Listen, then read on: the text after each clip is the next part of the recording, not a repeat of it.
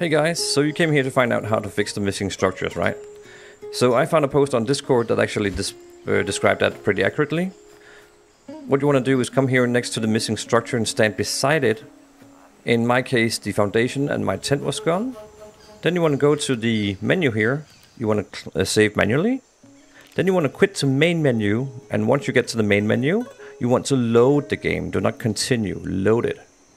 And once you get back in, the structure should be back. In my case it worked at least. I wish I had done it earlier because I was missing structures like the shrine and portal and couldn't progress in the game, so yeah.